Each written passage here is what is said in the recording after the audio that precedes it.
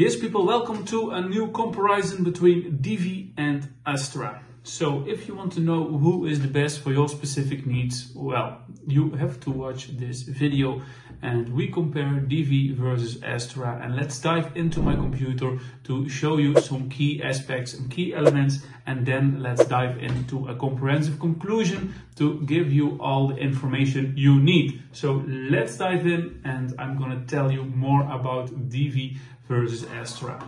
Well, Divi and Astra are two popular WordPress themes that cater to web designers, developers and website owners. They come with different features and approaches to web design and development. In this comparison, we'll assess them based on various key aspects. And the first one is interface and design. Divi is a premium theme with a visual builder that allows users to create complex and highly customizable design with ease. Its front-end editor is known for its drag and drop functionality and a wide range of design elements. Divi is favored for its flexibility and control over design. Astra, on the other hand, while customizable, it's more lightweight and streamlined in terms of design and features. It focuses on performance and simplicity, making it an excellent choice for those who prefer a less complex design process. Next one is Preformance. Divi offers extensive customization options, and users can fine-tune virtuality every aspect of their website. It's particularly attractive to users who want full creative control. Astra is highly customizable but focuses on offering a balance between flexibility and performance. It provides pre-designed starter templates to streamline the design process. The next one is starter templates. Divi includes a variety of pre-designed templates that can serve as starting points for building a website, of course.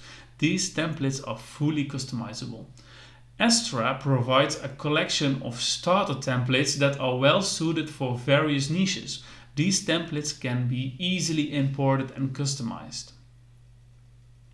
Compatible with page builders is the next one. Divi comes with its own page builder, the Divi Builder, which is integrated into the theme. It offers a seamless design experience. Astra is designed to work well with popular page builders like Elementor, Beaver Builder and more. Users have flexibility to choose their preferred builder. Well, some important things are the pricings.